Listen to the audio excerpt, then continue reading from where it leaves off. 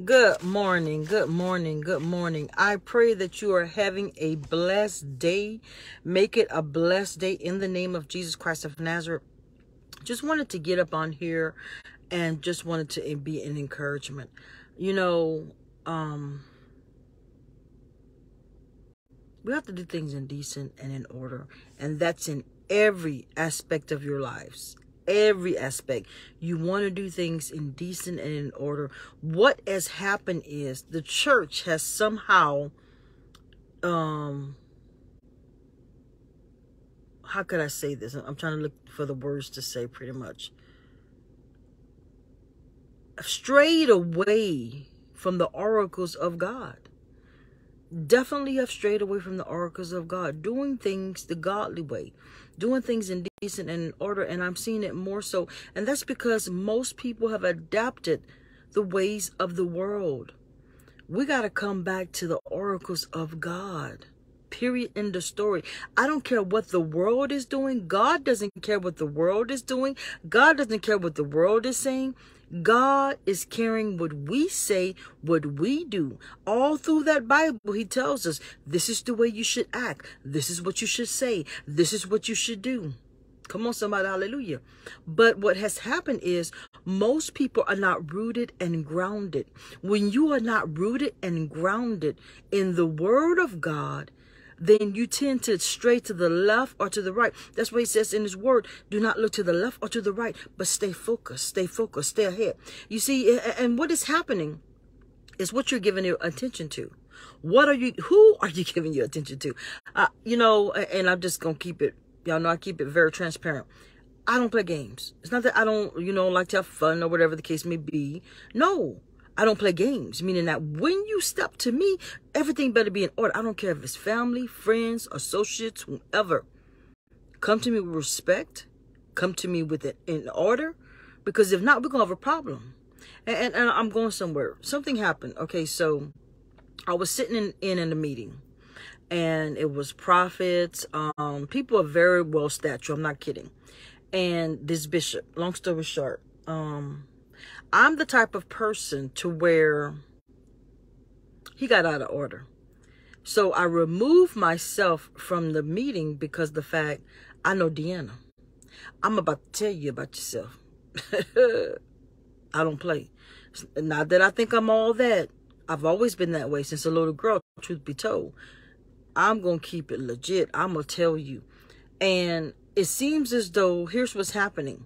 Because that thing went way left. I mean, it went left, okay? Because after I removed myself, someone else told him he was out of order. And then he got offended. So when I heard what was going on, I came back to it. And I said, this is what happened, sir, blah, blah, blah. And I was trying to be so nice. I was really nice. And he just was really irate. And I went back to that thing. I said, God, why did he get so irate? Because, and I'm going to tell you something, because this not only applies to the church, I see this in people and in life. It's called manipulation, which is witchcraft. What am I saying? Y'all stop trying to manipulate everybody. I see it in marriages. I see it between mothers, daughters, sons, whomever. Y'all try to control everybody. And if a person don't flow the way you want them to flow, y'all cut them off. I'm talking this morning. I'm preaching.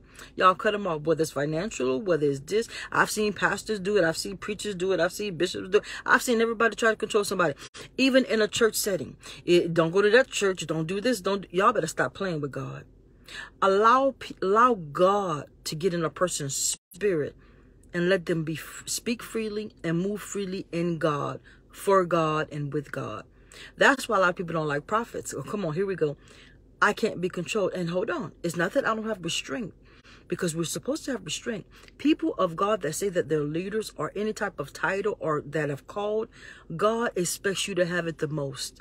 Self-control. And I had to learn that. If you have been following me all the years, I was out of order. I ain't gonna lie. I was out of order. Y'all know it. I didn't know it because I'm thinking, okay, I love God. But it's a way that God wants you to operate. It's a way that God wants you to be.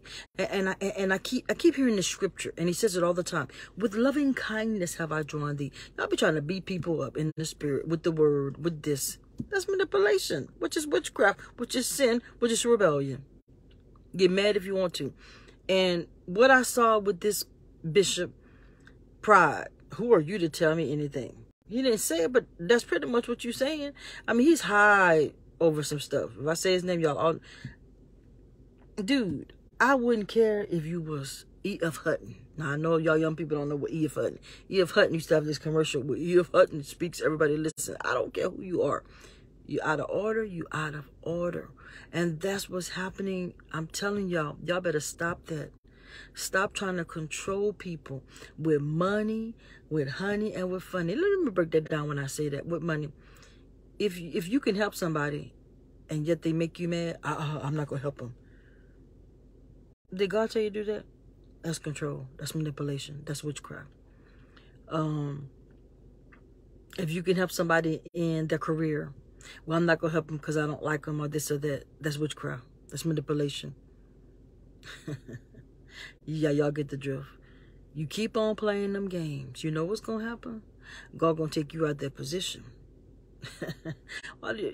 We've seen it our whole lives. Up, down, up, down. Why do you think people, you see, you have to learn how to be consistent. Because God will snatch you up out that thing that you think that you have power over. There it is. God give y'all a little bit of power. Y'all go crazy. I'm just going to be real with you. You start trying to hurt people or do this. And it's not even in God. What am I saying? A lot of people say, well, everything's not spiritual. I beg to differ. Let me go ahead and break it down for you. We're in this world, but we're not of this world. There's only two gods. Which God are you serving? Whose side are you on? I guess that's what I'm saying. Because everybody keeps saying, well, everything's not spiritual. Are we not made in the spirit? Okay, let's go here. He says, those that worship me must worship me in spirit and in truth.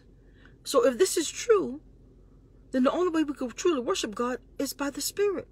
So then if the spirit is real, then how, let me break this thing down. The spirit is more real than the natural. I know this is all natural, but the spirit is more real than the natural. That's why the enemy don't want people in the spirit. Because when you're in the spirit, you get to walk right, talk right, move right. When you're in the flesh, that's a mess. Somebody write that in the comments. When you're in the flesh, that's a mess. My God, my God, my God. Who I just want to jump on here. I'm going to get back on here later. Let's just do things in decent and in order. That's it. That's it. It doesn't matter if you're right or wrong. Do things in decent and in order. Because I'm going to keep it 100 every time. I promise y'all. All right, I got to go. My little niece getting back in this car.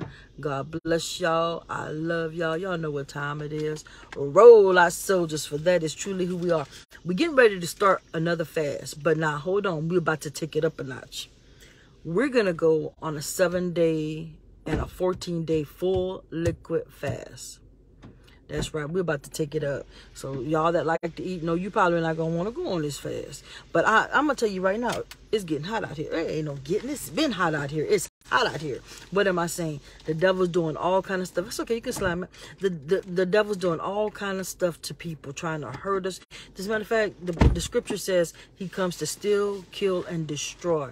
That's exactly what's happening.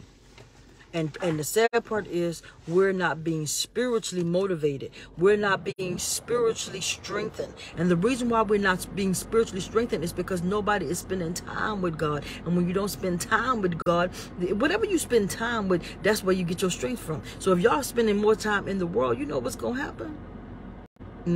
It's going to seep your strength. And that's why some of you don't have no strength. You have to spend time with God. So God bless you. God keep you. I pray that you continue to be strengthened by God. I decree and declare that you are a winner. I decree and declare that you are healed. I decree and declare that you are saved. I decree and declare that you are strong in the Lord in every area of your life. I speak life to every last one of you, and I sever and curse everything that is not of God that's in your life, that any hexes and spells that people are incantations that people are speaking over and in your life, because those witches and warlocks, they do what they do in the name of Jesus. But God, I'm gonna say, but God said, I have 7,000 in heaven bow down. This is the time to choose whose side that you're on, that said the Lord. So God bless you. God keep you. Roll out.